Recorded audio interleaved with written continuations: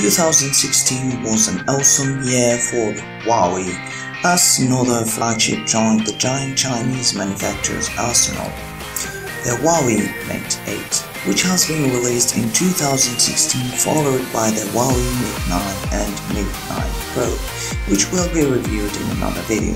This is 4K from Tech Entourage, and today's video is about the Huawei Mate 8.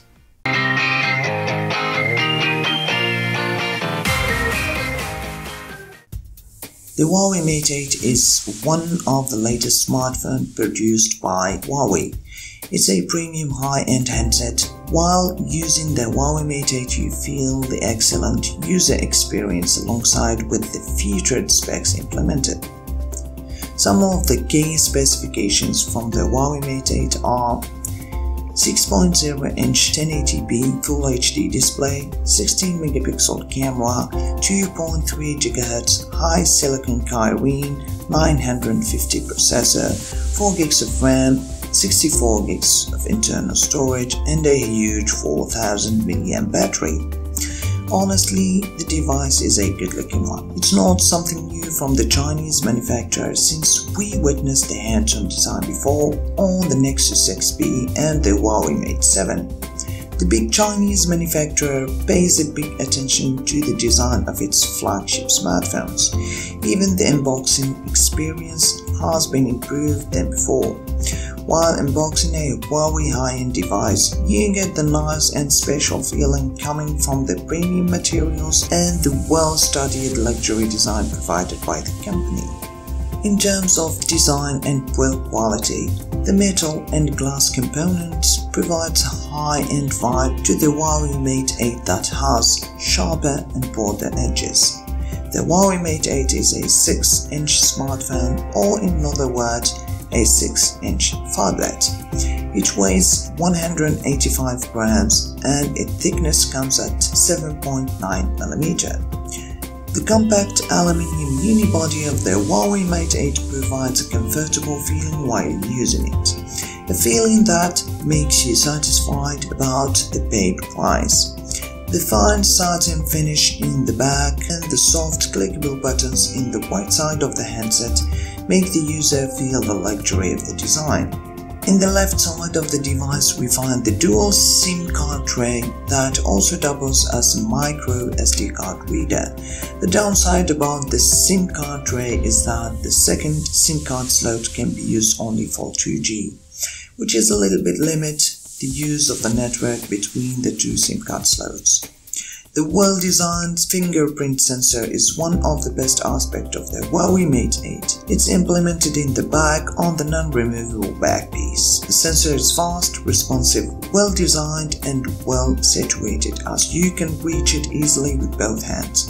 No lags has been noticed while using it, and the other good things about it is that you can set it up to perform other tasks other than locking and unlocking the handset. You can use it to take photos, answer calls, or even turn off the alarm. Let's jump to the display.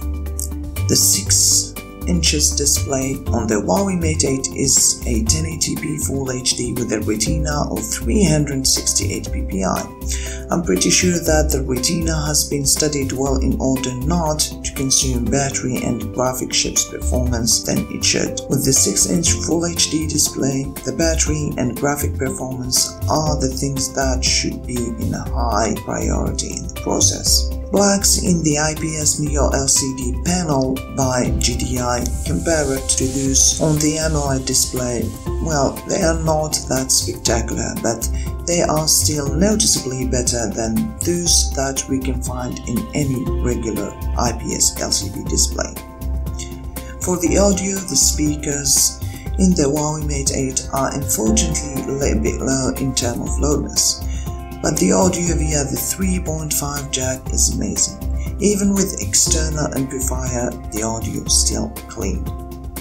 For the camera that comes with the Huawei Mate 8, it's a 16-megapixel camera made by Sony, which also supports optical image stabilization, face detection, autofocus, a dual-tone LED flash. And as it has been already the case with Sony cameras, the camera provides noticeably soft images with lack of details and texture, and there is also a lot of noise in the images.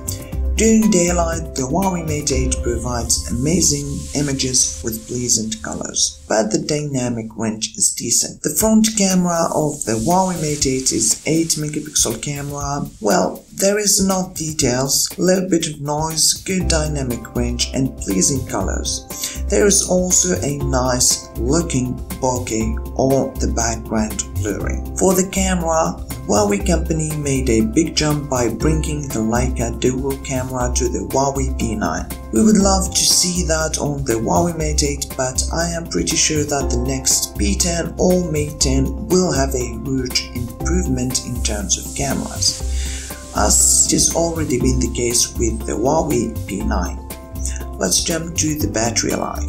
There is nothing to complain about regarding the battery in the Huawei Mate 8. It comes with a 4000 mAh battery and it supports fast charging. With the 9V 2A fast charging technology, it can recharge the 4000 mAh battery from 0 to 35% in 30 minutes. The only thing that we should mention it, and that cannot be a real down for the handset, that there is no wireless charging support for this device. In terms of software, Huawei need to do more improvement in my opinion, and I am pretty sure that I'm not the only one. Huawei need to push more work on the software department. As we could notice, the EMUI 3.0 Android Lollipop based contains a lot of bugs that has not been fixed till the upgrade to the Marshmallow. And the other thing that makes it hard for me to get used to the Huawei software is that there is no apps drawer.